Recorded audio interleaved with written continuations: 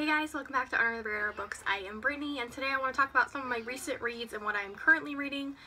I am filming upstairs with my children's playroom right there, so we might have kids running in and out, I don't know, singing, there's like tunes in the background, so just bear with me on that part. Okay, so the most recent book that I have finished is The Less Than Perfect Legend of Donna Cressotti by Dan Micklethwait.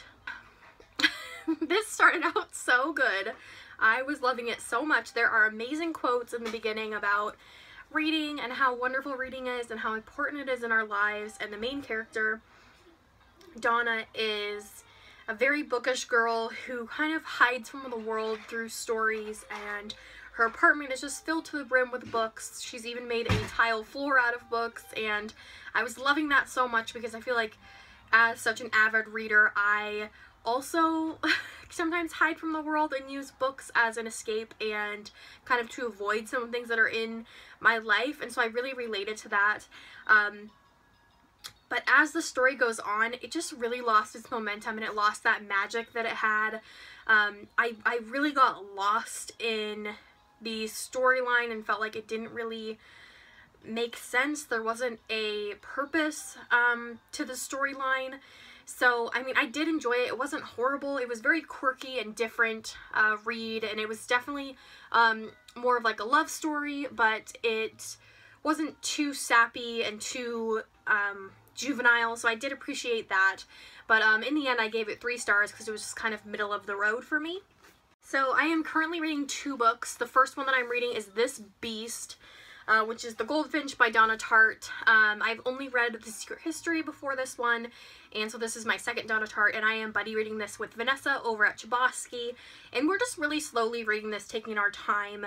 I went into this extremely blind. I had no idea what it was about. I knew that it involved artwork and the protagonist was a young teenage boy, but that is about all that I knew, and so I'm not going to tell too much because I actually was very intrigued and not pleasantly surprised, but really drawn in by the plot because I didn't know that it was going to be so intense. Like, there's certain parts that almost feel like a thriller and a mystery, and I think that Donna Tartt does such a good job at making mundane things seem really, really interesting, and I really appreciate that. Her writing is so amazing.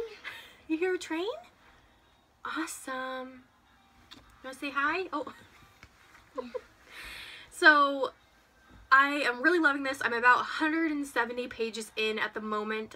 So I am listening to this on audiobook. I also have it on my Kindle because this is just insane to carry around. So I'm interested to see where the storyline is going to go, and I'm having a really great time discussing it with Vanessa. She's an awesome buddy reader, so I'll keep you guys posted on my final thoughts on this one.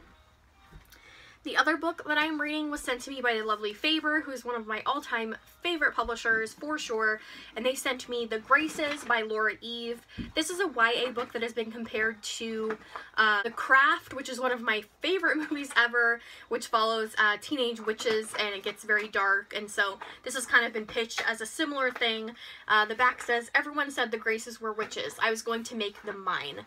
Just like everybody else in her small town, River is obsessed with the Graces, and just like everybody else, she's been seduced by their wealth, their exclusivity, their beauty, and their glamour, perhaps even their magic. But unlike everybody else, River knows exactly what she's doing, doesn't she? So this is a really, really quick read right now. It's a really good balance between this and The Goldfinch because they're very different.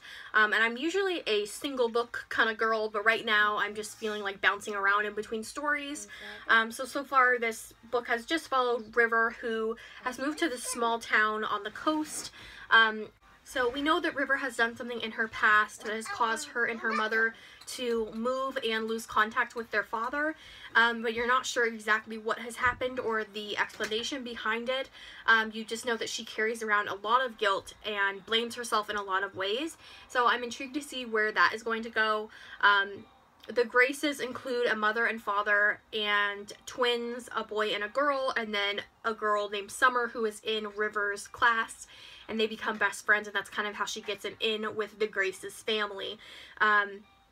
It's very interesting so far. I mean, the writing is not stellar by any means, but it's very entertaining.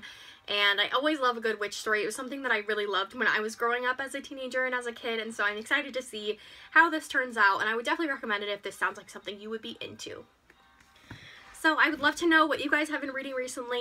What's the most recent book that you've finished, and what are you currently reading? Did any of these sound interesting, or have you read them before? I would love to know, so leave me lots of comments down below so that we can get chatting. And I hope you guys are having a great weekend. Until next time, happy reading!